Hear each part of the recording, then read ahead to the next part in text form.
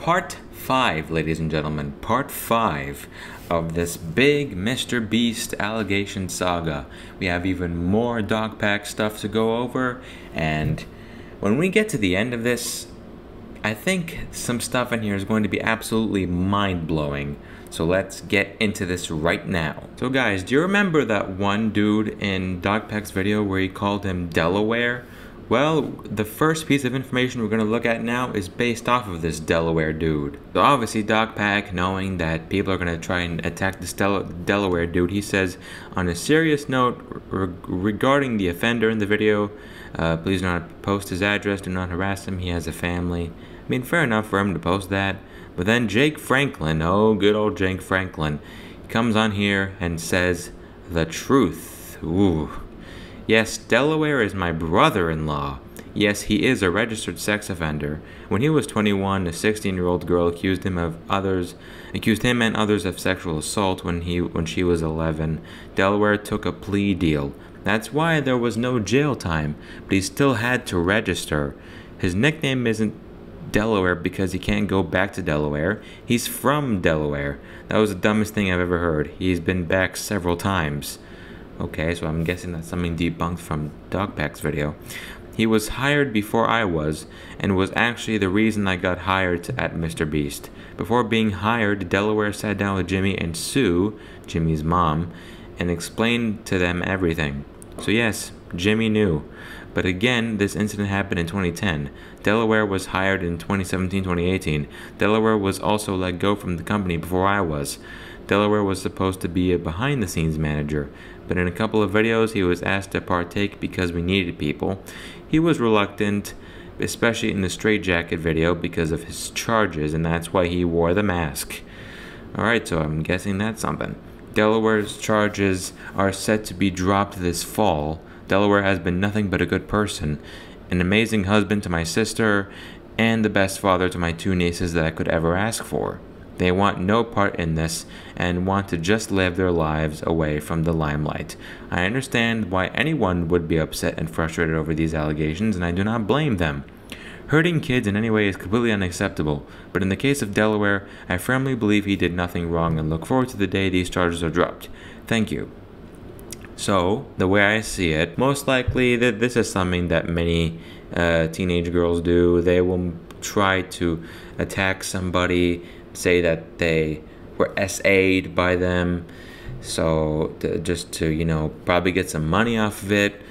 But if this Delaware dude didn't do nothing wrong, then I truly feel sorry for him, but only time can tell.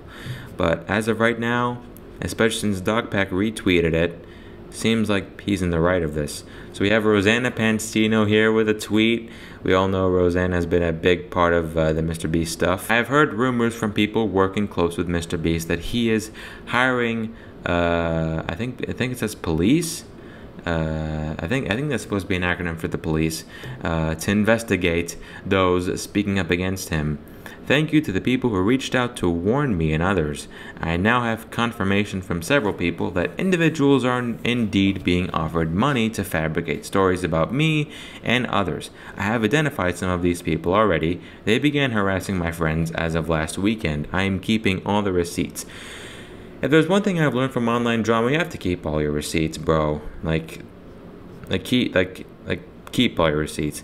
And I think Dogpack says here, if they find my Club Penguin chat logs, I'm fucked. I think, isn't Club Penguin like dead or something?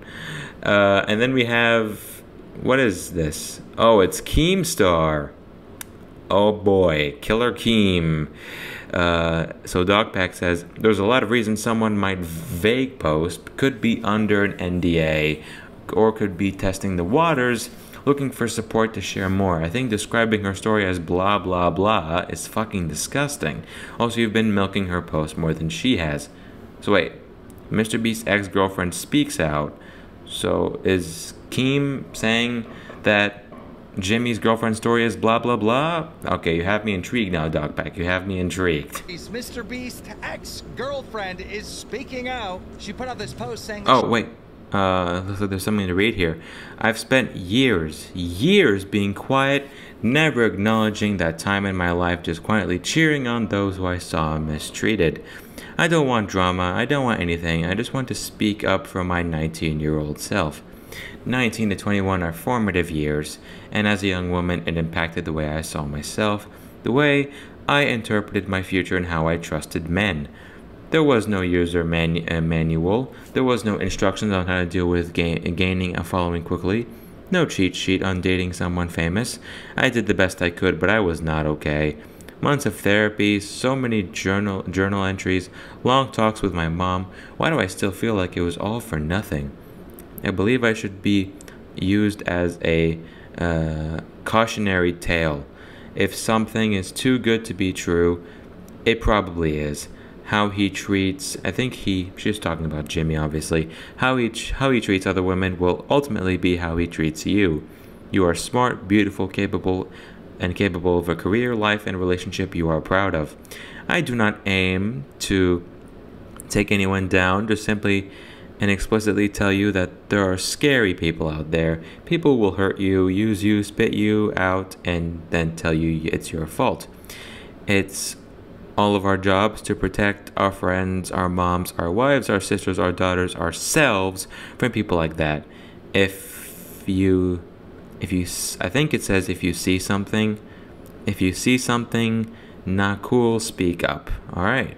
She spent years being quiet, never acknowledging the time of her life, just quietly cheering on those who she saw being mistreated. Goes on to say, blah, blah, blah, blah, blah, blah, blah, blah, blah. Kim. It really seems like she's trying to expose MrBeast and say something, but if you read this big, long post from Maddie Speldlin, which I did, it says literally nothing. Then...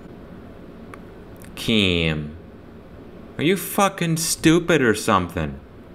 This woman put out a tweet saying 3 years away.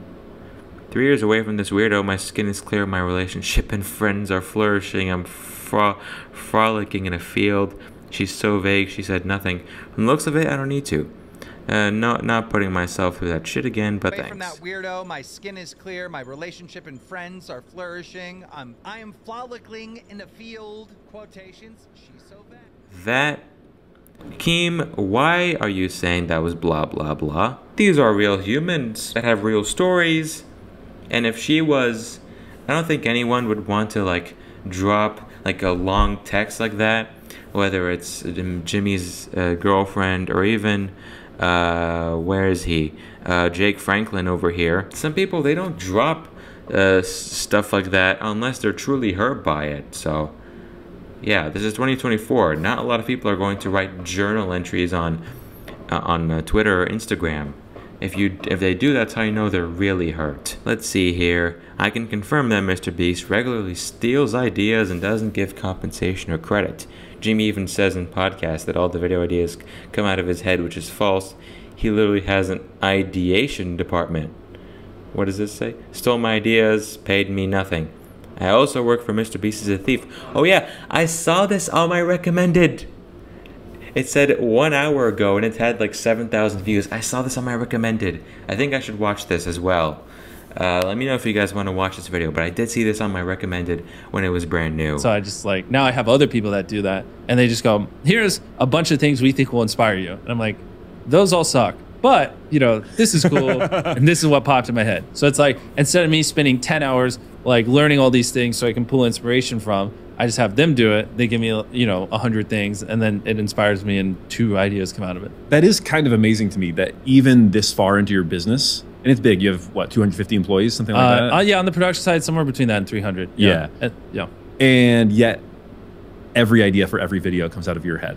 I mean, at the end of the day, even these new bloods I'm training, like I've been doing this for way longer. So that's the one thing you literally can't find anyone. So that's interesting. He has an ideation department. I think that was kind of like hinted at in the second Dogpack video by the dude, and then not Dogpack himself. I think his first name was I think was also Jake. Basically the guy that Dogpack interviewed in the video. I don't know why I'm forgetting his name, but that guy, he said something about an ideation department as well. Okay, I think this is the thing that is very, very serious. Oh, Chunky's back. You take these claims so seriously that it took you 2 weeks to respond. You said I was on drugs, threatened to sue me, conducted the largest cover-up in YouTube history. That's actually kind of facts. And now you want my help. Help? What is he talking about? So, I think this is from Dogpack's perspective. So this is Dogpack's thing, and this is Chunky's response. So Dogpack says, I'm receiving many DMs corroborating very serious accuses of sexual harassment, sexual assault, and sexual coercion occurring within the company. Hearing these stories from both former contestants and employees alike, anything you would care to address, or are you just interested in talking about raccoons and discrediting my character? So, wait, there's an email? Hey, the company takes these claims extremely seriously. This is Stephanie. She works at Quinn Manual, I think that's how you say it. The company we hired to do an independent investigation, and she asked if you could send over anything to help me with the investigation. And I'm guessing this is her email at quinmail.com. Oh, Jimmy, your own boy's turning on you. Chunky became a baby face. This is awesome to see. Oh, I love this. And yeah, that's the most recent thing. The thing that's pinned here is the video of part 2, which I reacted to. You guys saw the live stream. But I love this. I love this. I love the fact that there's even more evidence to back up the fact that, you know, Jimmy's not a good guy, man. It's crazy that, you know, he was hiding all this for so long, and it only took like a month and a bit to get all this information out. It's crazy. It's honestly pretty crazy, and it probably took even less than a month.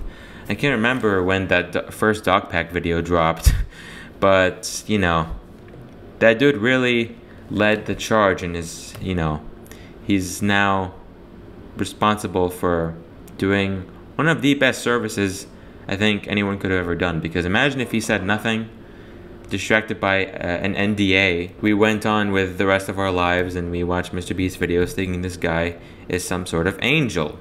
But in reality, he's the biggest devil to ever exist. Peace.